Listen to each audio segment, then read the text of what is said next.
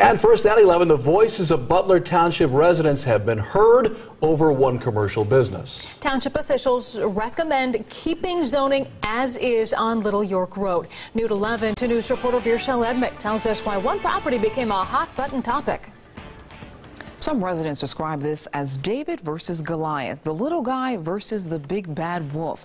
A local resident put her large property up for sale. An office developer wanted to expand its business, and that property seemed like the right fit.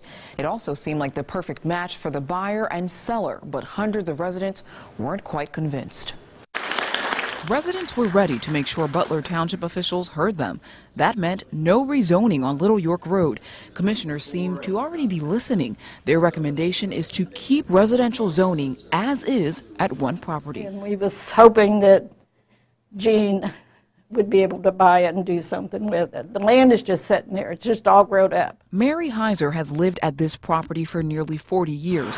The elderly woman says she needs to sell fast. Her husband is now handicapped and can't move around the large house.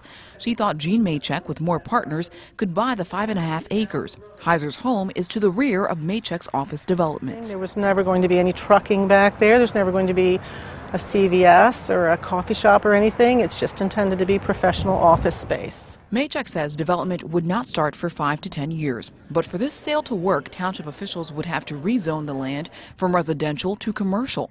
A good majority of residents feared increased traffic and an open door for commercial takeover. You will not find anybody that wants this. We've got 8,000 residents in this township. We've spoken to hundreds of them. Zero. Nobody wants this thing to happen. But two residents, Heiser and Maycheck, did want this. Will this deter you in the future from developing in Butler Township? Will you go elsewhere now?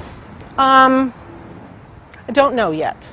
I don't know yet. I'm disappointed. What do you think is next then for that property? Because you want to sell. In fact, you need to sell. I need to sell. So, I don't know. Happens? I don't know. Township officials would not comment on camera about this, but the rezoning issue is not over yet. Board of Trustees will have the final say. They have a final vote at a public meeting on November 9th. We'll continue to follow the developments in Butler Township. Birshel Edmick, 2 News, working for you.